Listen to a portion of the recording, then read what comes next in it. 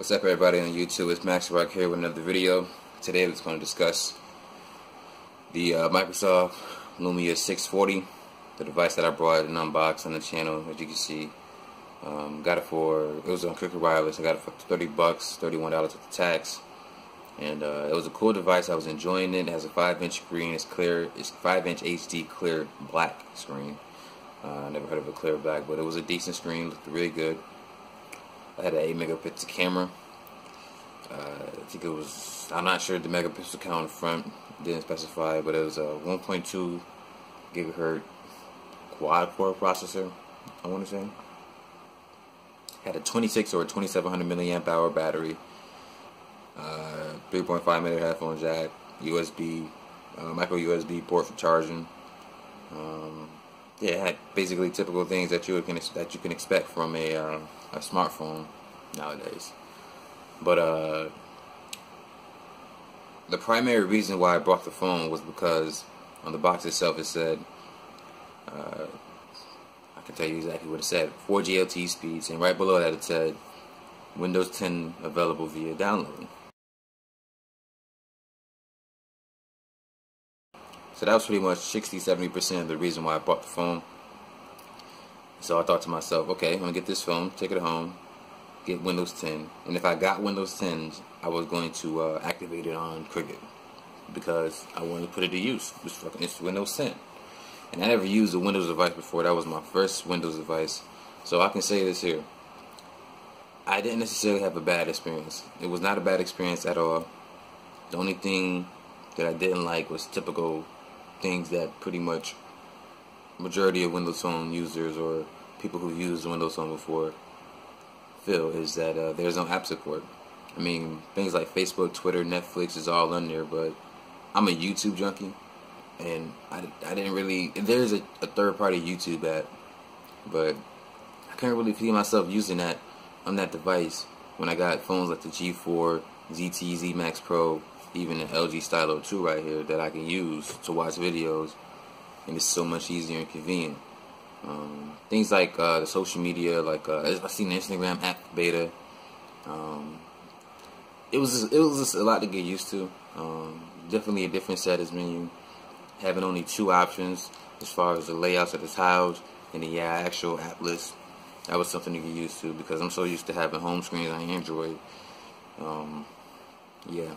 But the thing is, though, of course, it's a different OS. It's not going to be the same thing. So you shouldn't compare Android to Windows. But, yeah, the reason why I actually returned the device is because I wasn't able to get the Windows 10 download.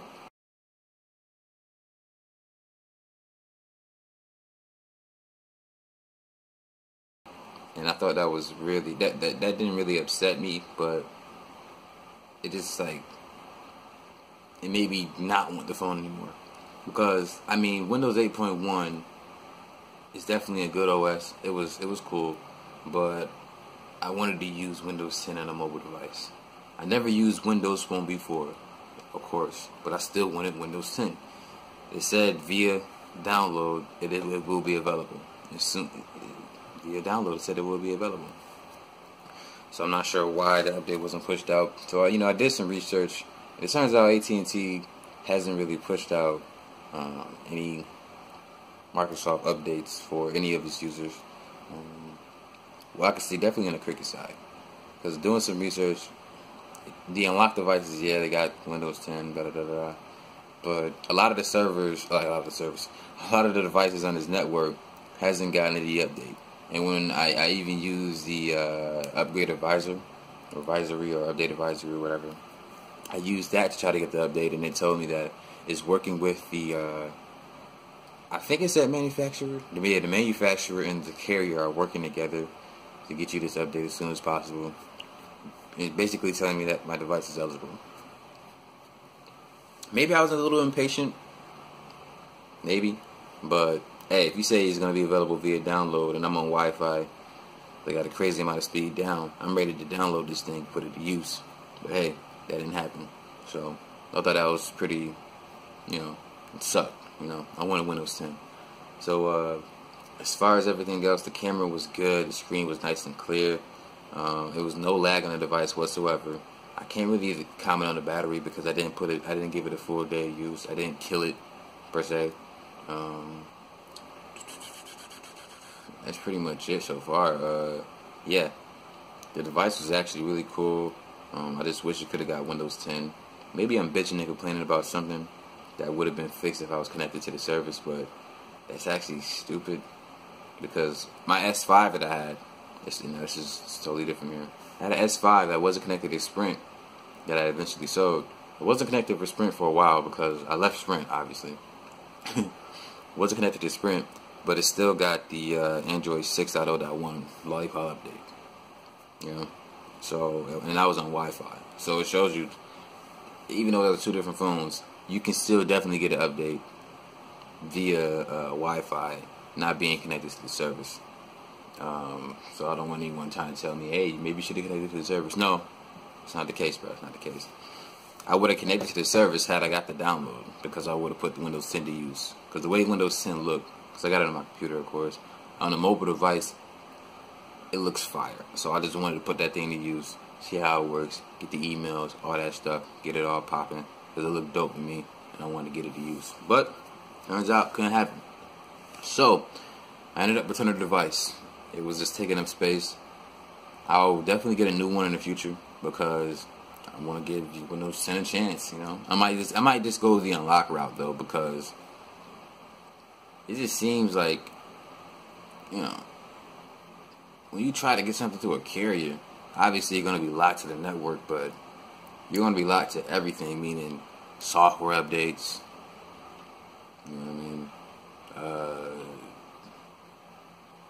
I mean? Yeah, it's network service providing the hotspots and shit like that, which can use. Let me see. Software. Oh, I already said software updates. I'm tripping. But if I wrote down a list, I could think of some other things here. Off the top of the dome, not so many. Okay, not so many. But I'm saying though, if I had got an unlocked Windows device, I wouldn't have any problems at all. So maybe it's just me and my fault here, being so cheap. But yeah, I took the device back. I didn't have any use for it. It was just connecting up space on my bed, because that's where I keep all my phones most of the time. It was just taking up space that I can use for something else.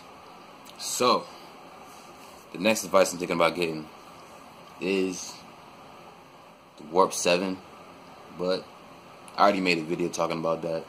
So if you want to, go ahead and check that out. I'm looking at the Warp 7, and I'm also looking at, what is that device? Oh, the Alcatel Auto 4. Now, I'm gonna have to think hard about that one, because they want $200 activation fee. I'm pretty sure activation fee,